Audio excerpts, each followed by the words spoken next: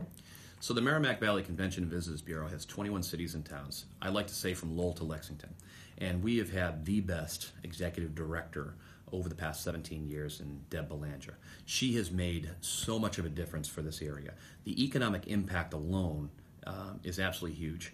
We, dollar for dollar, I really truly believe that approximately with $315,000 that comes in from the state, we're with the board's assistance and of course our executive director that we're going to miss, we have raised pretty much twice the amount every year, and we've made those huge impacts not only in just restaurants throughout our area but on hotels and even small businesses.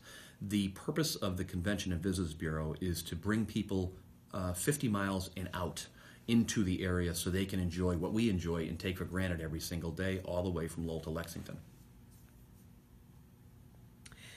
So can you talk a little more about the impact that the CVB has? Sure. And in the area? The economic development, we probably deal with about 15, and it varies from year to year, about 15 to 20 events a year. And what happens when those events come in, it's really important, you'll hear me say it 1,000 times, heads and beds. Ensuring that when people are coming in, they're staying overnight, they're spending money in the communities that we represent, the 21 cities and towns, and that spin-off is huge. It's big.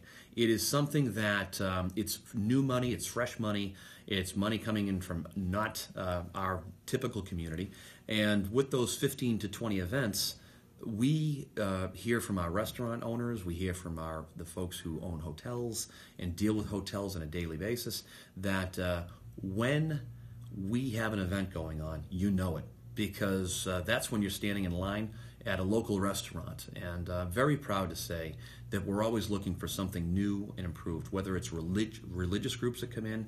One of the most popular pieces that we've done over the years is the World Curling Association. We had them here 2006 it was, and that was just a huge economic impact. But we make a huge economic impact even on small events that probably take 2 to 3 days in any given week, and we make that impact, and we're very proud of it.